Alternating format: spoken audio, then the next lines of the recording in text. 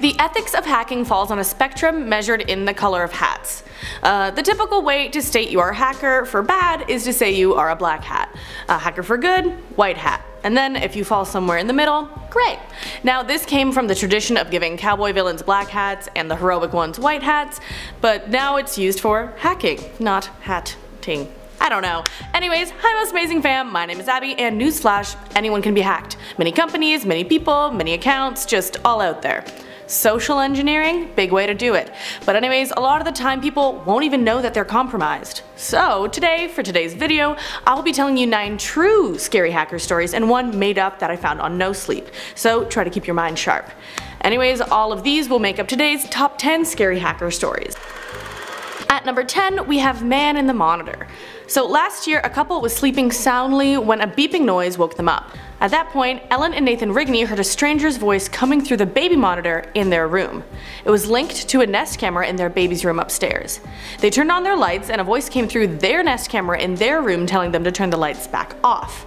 At that point, Ellen said that the voice said, "I'm going to kidnap your baby, I'm in your baby's room." And so obviously they were scared for their child and Nathan ran upstairs, but no one was in his son's room. The baby was just sound asleep. And at this point, they suspected that their Nest system was hacked. This is obviously supposed to be a system that gives them security and let them keep watch of their child, but it was then compromised. And also, this isn't the only family to have this issue. Ever since more Wi-Fi enabled baby monitors have come out, more issues like this have arisen. Traditional baby monitors have a limited range and work more like a walkie-talkie, but if people use Wi-Fi, they can keep tabs on their baby from further away. But, as we can see in this story, other people can keep tabs from further away as well, so be mindful of that. Let's move on to number 9, attackers causing physical harm. Now back in 2008, a group of people decided to embed messages left on a forum for epileptics with flashing images intending to trigger them. They also added JavaScript to some posts that would redirect the site visitor to a page with more complex series of images that was designed to affect epileptics that were either photosensitive or pattern sensitive. Now this led to an unknown number of people getting migraines or seizures after visiting this site. And now the site received a handful of reports of the matter to them, but they don't know how many people exactly were affected.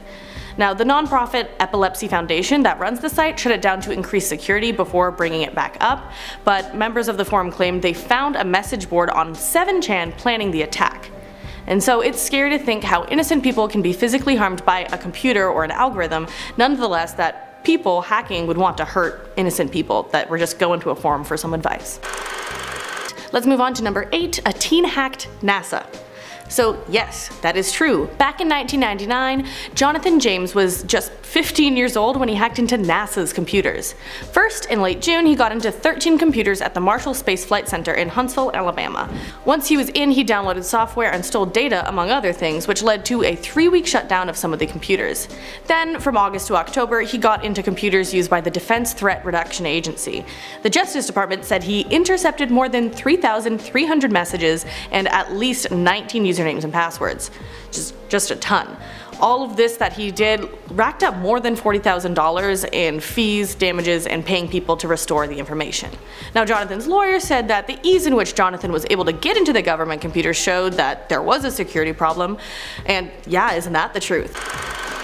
On to number 7, hotel room hack. Back in 2012, Janet Wolf's hotel room was robbed, but there was no evidence of forced entry. When hotel management checked the records of the doors, there weren't any entries showing that any hotel staff had opened that door. And then what had happened most likely was the electric lock for the hotel room had been hacked. Which you might be thinking, how? It's the card. But we've seen it in spy movies. You plug in a wire connected to some fancy hacking hardware and software and bam, you're in. But nowadays that technology isn't just sci-fi fantasy, it's real. At a Black Hat security conference earlier in the year, a software developer named Cody Brocious publicly demonstrated a security flaw in keycard locks. Specifically Onity keycard locks, the same ones used at Wolf's hotel when she was staying there. On stage, Cody plugged in a small device he built with less than $50 in parts into the port at the bottom of the keycard lock. It read the digital key that provides access to the opening mechanism of the lock, and it opened instantly. So, because electronics are cool but can be hacked, use the deadbolt on your hotel door when you're going to a hotel room. That way when you're inside, no one can just burst into your room, because that's scary. We don't want that. On to number 6, hacked a car. Now in this instance, the person being hacked knew it was going to happen. Andy Greenberg at Wired let 2 hackers, Charlie Miller and Chris Valasek, take control of his Jeep Cherokee wirelessly. From 10 miles away, the pair used their code to send commands through the Jeep's entertainment system, so it was able to access dashboard functions, steering, brakes, and transmission. So even though in this instance they were only 10 miles away, the software they were using could let a hacker go across the country, because it's the internet. Because that's what happens when cars go on the internet. It's pretty cool, but it leads to these vulnerabilities. So just like with Greenberg, they had an instance where they cut his brakes when he was trying to park in a parking lot, and that led to his car being in a ditch. And yeah, these are the friendly hackers that are showing us what they can do. On to number 5, hacked a toaster. So Andrew McGill at The Atlantic set up a honeypot situation with a small server from Amazon. He set it up as bait for hackers disguised as a toaster, and between 1:12 p.m. and 11:59 p.m. over 300 different IP addresses tried to attack this toaster. Now what they were probably trying to do is add it to a botnet, even though it's just a toaster.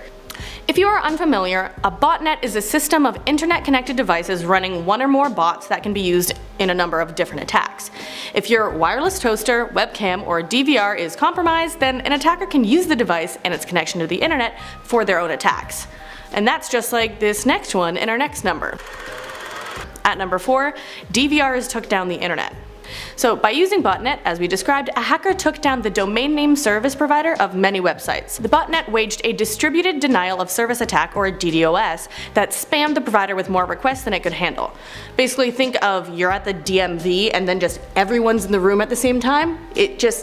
Nothing happens. Now this led, in this instance, to Reddit, Twitter, Spotify, and the New York Times, among other sites, to be out of service for hours. And this wasn't by using other computers that are like super intense to hack in, but using mainly webcams and DVRs as the bot hosts. So you can do a lot, and your DVR could have just been shut down hacking Twitter for someone else. Okay, number 3, we have personal issues. Now, someone said their friend was a hacker and told them a story they had once, so I'm gonna tell that to you. It's a long story, but I will sum it up. Basically, this guy started hacking at a young age, and by the age of 16, he had hacked into his high school bully's computer. He sent dating message notifications to his bully while his bully's girlfriend was over to ruin their relationship, and then put more incriminating downloads on his computer for his parents to find. And then after that he got more hooked with hacking, acting more as a white hat until he had the scariest experience. Someone found out where he was and was using all of his old hacking experiences against him, saying they knew everything he had ever done. They knew all of the people that he had hacked and what happened to them, and were using the information to fuel a little game. He ended up having to go to a secondary location outside of his home while on the phone with his attacker, and got arrested after getting into a face-to-face conflict with his attacker. He got out of arrest since witnesses were able to tell authorities that the hacker was at fault, and he did stop hacking after that though. But who was this hacker that knew everything about him in the end? It was his girlfriend. At number 2, we have email takeover. So hacking can be a targeted attack too, not just for bots. A woman told her story about a hacker talking to past male acquaintances and sending them inappropriate photographs.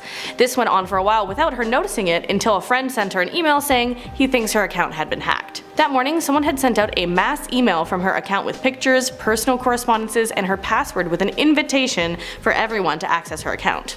It was sent out to her friends and family, and that just left her devastated. And the reason for all this? The girlfriend of one of her guy friends thought that she and him were more than friends, so she, the girlfriend, got one of her friends to hack into her email. Just out of suspicion. At number 1, we have patient records held hostage. Now, if a hacker gets a hold of something important to a person, they could encrypt it and hold it for ransom. And that's what one hacker did to a hospital. In 2016, the Hollywood Presbyterian Medical Center's computer system was taken over and encrypted by hackers. They demanded $3.6 million in Bitcoin for the key to the encryption. Now, the doctors and nurses, for the time being, switched to communicating by fax or in person, because that's safe, and they were waiting for a choice to be made. They ended up paying $17,000 in Bitcoin for the records back, just because there was no way to break the key or get it back, but 2 years later the hackers behind it were charged. And that is the top 10 scary hacker stories today, and drum roll please for the made up story. It was number 3, personal issues. That is actually a summary of the no sleep story, Why I Stopped Hacking for Good by user Menmaro. It will be linked below along with the other sources used in today's video. Now let me know down below if you have been hacked, and while you're down there leave a like, subscribe, and ring the bell to be notified when a new video goes up. Thanks for watching, I've been your host Abby, and until next time, use different passwords for everything. Don't be hacked. Yeah.